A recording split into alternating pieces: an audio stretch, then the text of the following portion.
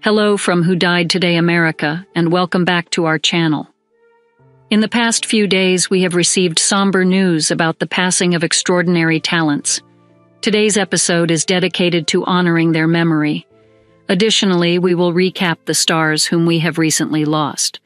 Before we begin, we kindly ask for your support. If this video or the legacies of these remarkable individuals have touched your life, please consider giving this video a thumbs up as a sign of respect and remembrance. Thank you. Mandisa Hundley, beloved Christian music artist and American Idol alum, passed away at her home in Nashville, Tennessee on April 18th at the age of 47. Known simply as Mandisa, her life and music deeply touched fans around the world, transcending the boundaries of music to deliver a message of hope and faith. Rising to fame on Season 5 of American Idol, where she finished in the top 10, Mandisa quickly captured the hearts of viewers with her powerful voice and radiant personality. Her musical journey was marked by her profound spirituality and her willingness to use her platform to share her faith openly.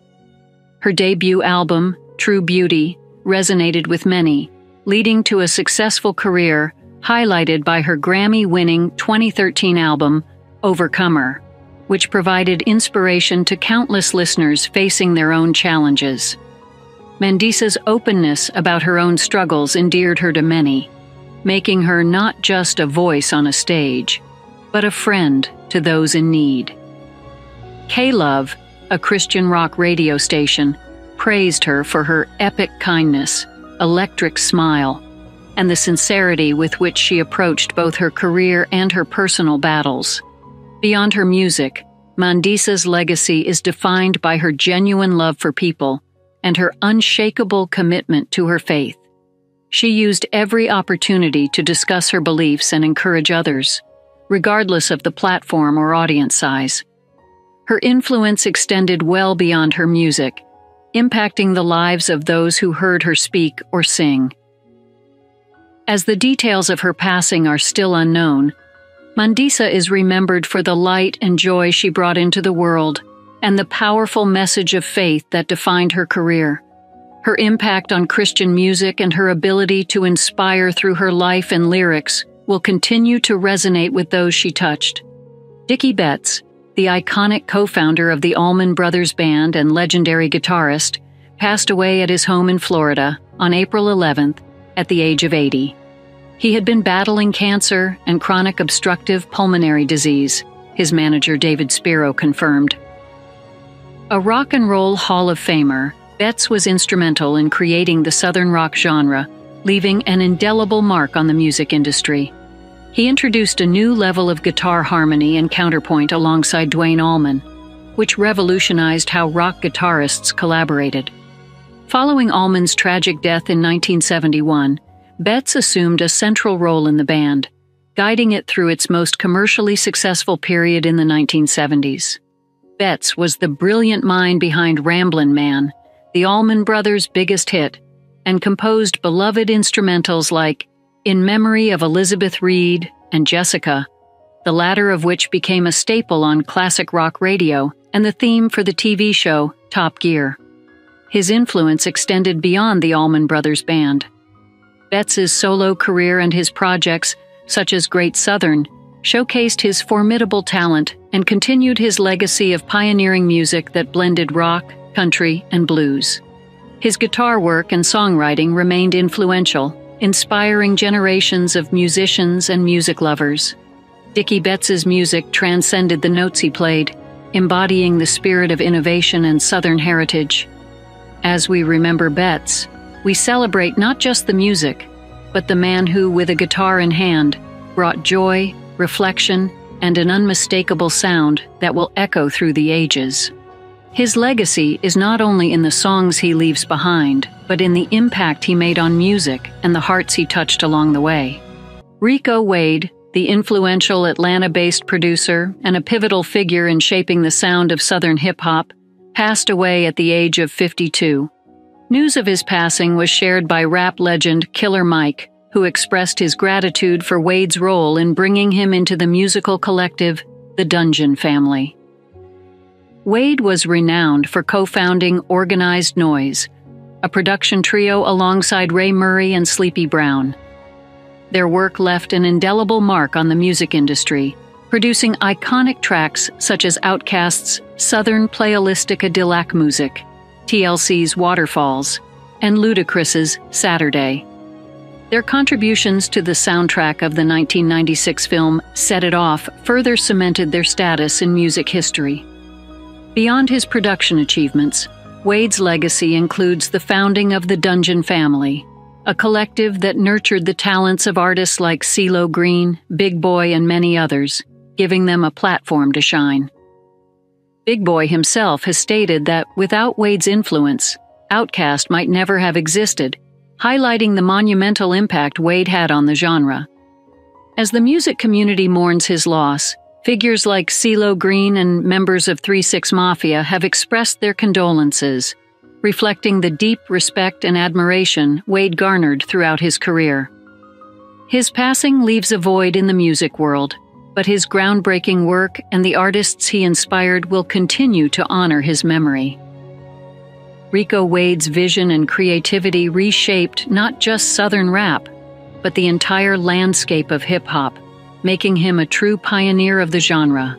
Barbara O. Jones, known for her captivating performances in groundbreaking films, passed away peacefully at her home in Ohio on April 16th, at the age of 82. Born in December 1941 in Dayton, Barbara, also known as Barbarao, emerged as a significant figure in the LA Rebellion, a movement that reshaped African American cinema by embracing the lives and aspirations of its community through the lens of young black filmmakers from UCLA. Her memorable roles in Haile Gerama's films such as the activist in Child of Resistance and the lead in Bush Mama showcased her profound ability to convey the struggles and resilience of her characters. Her portrayal of Yellow Mary in Julie Dash's Daughters of the Dust remains a standout performance, depicting a complex woman grappling with her past and future amidst the rich cultural backdrop of the Gullah community. Barbara's film debut in Black Chariot in 1971 marked the beginning of a versatile career that spanned decades, including her role alongside Muhammad Ali in the TV miniseries Freedom Road. Her talent graced not only films but also television, appearing in episodes of Laverne and Shirley, Wonder Woman, and Lou Grant. Her later works, such as Mute Love and Mangamizi, The Ancient One, further displayed her range and commitment to telling powerful stories. Barbara's legacy in film and television is distinguished by her unwavering dedication to exploring and expressing the African American experience with authenticity and passion. As we remember Barbara O. Jones, we celebrate not just her artistic achievements, but her influence on a generation of filmmakers and audiences. Her contributions to cinema will continue to inspire and resonate, capturing the spirit of a woman whose performances were as impactful as the narrative she helped bring to life. Louis Gossett Jr., who passed away at the age of 87, was a monumental figure in American film and television.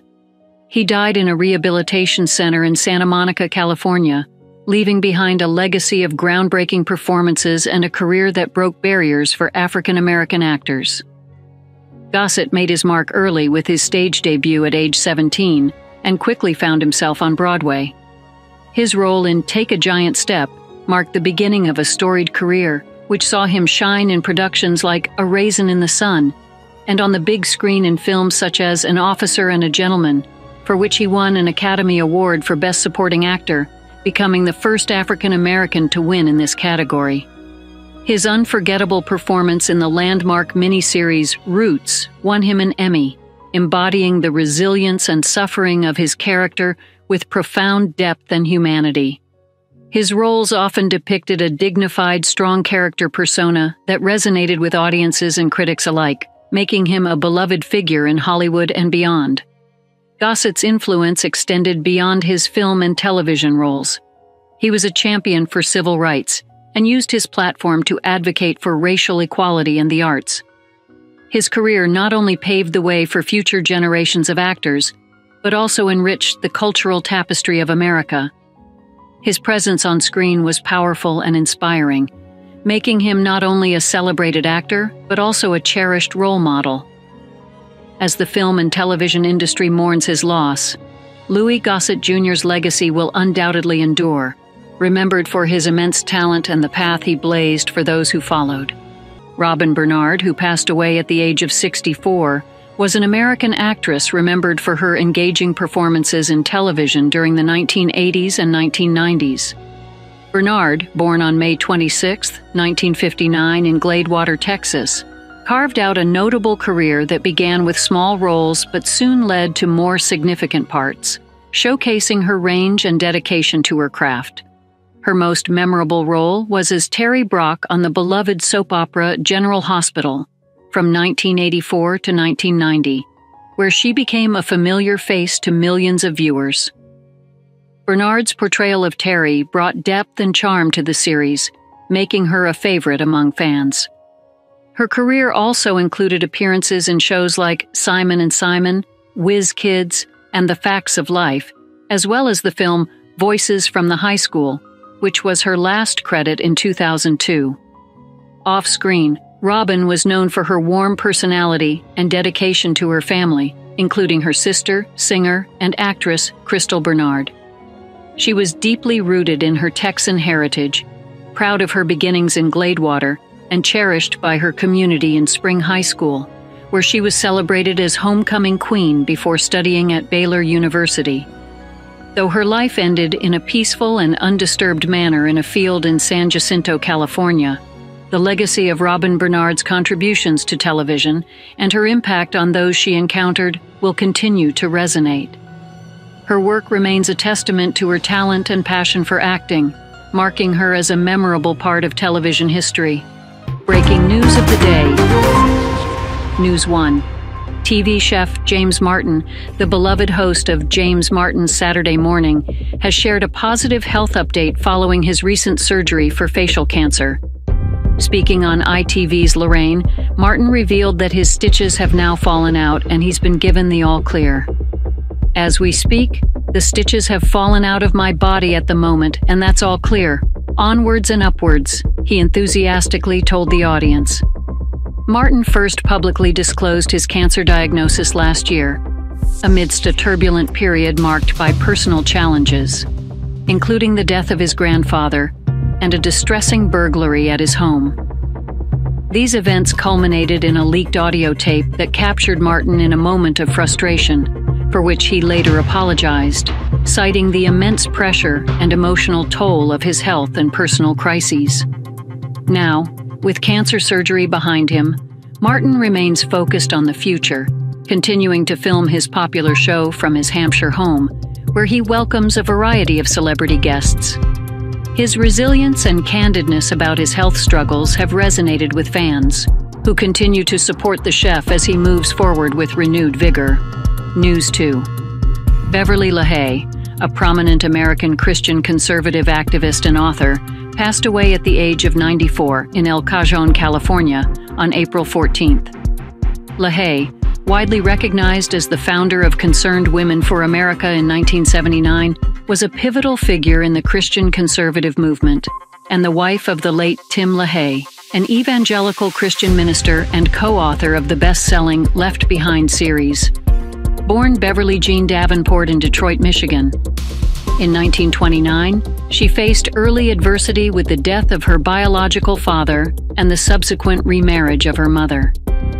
She moved to San Diego in 1956, where her husband became the pastor of Scott Memorial Baptist Church, and she served as the church secretary. LaHaye's influence extended into politics, with former President Ronald Reagan crediting her with changing the face of American politics. Her legacy includes not only her activism, but also her authorship of several books, including The Act of Marriage, co-authored with her husband in 1976, and her role in establishing CWA as a counterpoint to the feminist movement of the time, advocating for what she saw as traditional family values. LaHaye leaves behind a family of 4 children and 9 grandchildren, along with a lasting impact on American social and political life.